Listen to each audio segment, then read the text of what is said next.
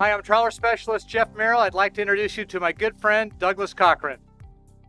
Jeff and I have teamed up to make a series of videos called The Physics of Docking. And this is part 5 of our continuing series on the physics of docking. I assume you've watched our previous segments, which form the basis of how physical forces interact with the boat when moving through the water. Now let's pull it all together and talk about the actual process of docking. Our focus in this series is on docking large, full-displacement, single-screw vessels. We will start this series of videos with the simplest form of docking, where we approach a long side tie. Well, Douglas, you've given us some really good tools for maneuvering our boat with prop wash and prop walk, but there are a lot of different ways to approach a marina and a slip. What are some of the choices that we have, and how do you prepare for those? Well, we're going to go step by step through different ways of docking.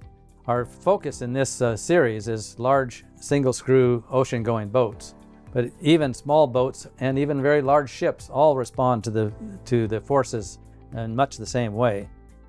But for beginning docking here, we're going to talk about side ties. And a side tie is the easiest kind of a dock because typically you have plenty of room. There's no other expensive boats to run into on a side tie, and you can just come in. If you blow it, you've got room to move, or typically room enough to go out and turn around again and try You're again. not trapped between two slips. So a side tie, a good example would be a fuel dock. You come into a fuel dock, that's usually a side tie. You can come in, or a long pier or a T-dock at the end. Okay, good. Well, that's good. So we're going to start with side ties? Yeah, I think we should. That's an easy way to start learning to dock. Let's do it. The theory here is pretty simple. We approach the dock slowly from an angle of perhaps 30 degrees. As the bow nears the dock, we put the rudder hard over to turn away from the dock. We give the boat a short burst of power in forward gear. Since boats rotate on a pivot point, this kicks the stern toward the dock as the bow swings out. If our timing is right, the boat ends up parallel and close to the dock. Let's look at this in real life.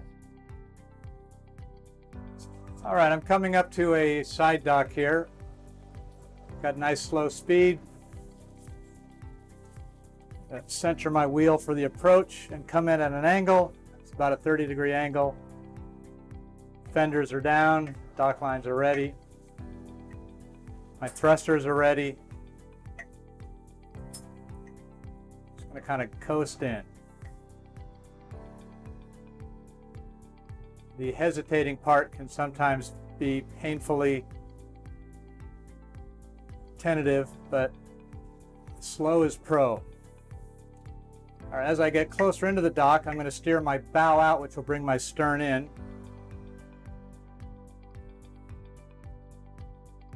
Still gliding, I'm in neutral. Give it a little nudge, bring me around, slight reverse, just to slow my speed down. Coming into the dock now, nice.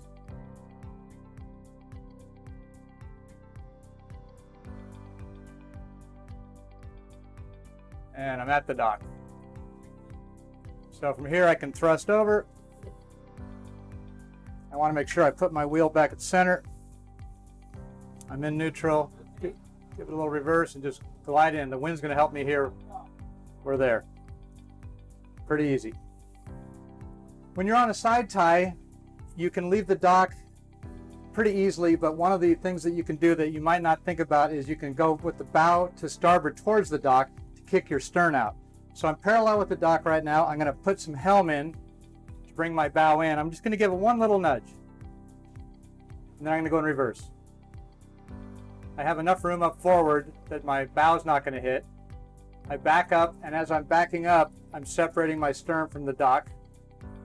I know there's nobody behind me, so I can go back, plenty of room. And what I want to do is allow enough room so that when I feel like I have it, I can then go in forward and leave the dock in a straight position.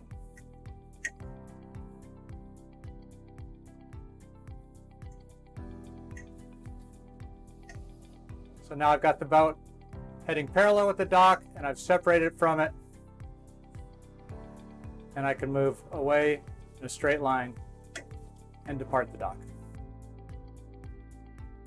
and away we go.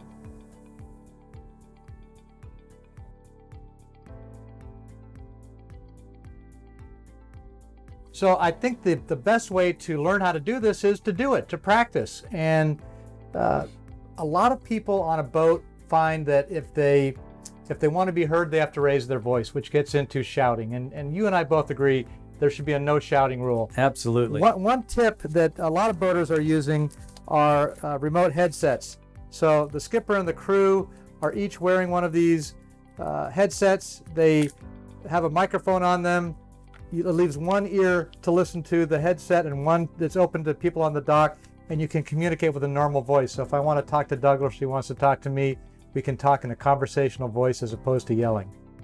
Which really lowers the tension level immensely, because no matter, even if you do know what you're doing, if you're shouting at each other, it tends to make everybody a little more nervous. And the people on the dock don't think you know what you're talking about. Or if you just come in quietly chatting with each other, it makes it look like you know what you're doing, even if you don't. Yeah, and you know, you can do hand signals. I mean, people have those, and if you've got a system that works fine, but I really think the headsets and practice are what we're really talking about here. That's right. So when you're practicing, what I would encourage you to do is, instead of trying to dock, practice coming in well away from the dock. Stay 10 feet off or something. Just see if you can stop the boat parallel to the dock and a comfortable distance away. And then once you're comfortable with that, which takes 2 or 3 times sometimes to get the feel for that, close the gap. Close the gap to 5 feet, close the gap to 2 feet, and pretty soon you'll come right into the dock. It's about controlling the positioning of your boat. If you can position the boat and control that, you can dock anywhere. That's right. Good.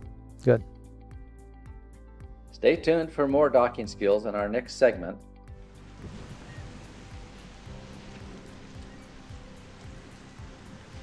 Hi trawler fans, thank you for watching the JMYS YouTube video channel.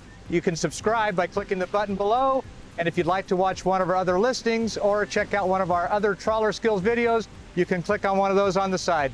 Thanks, and we hope to see you back here again soon.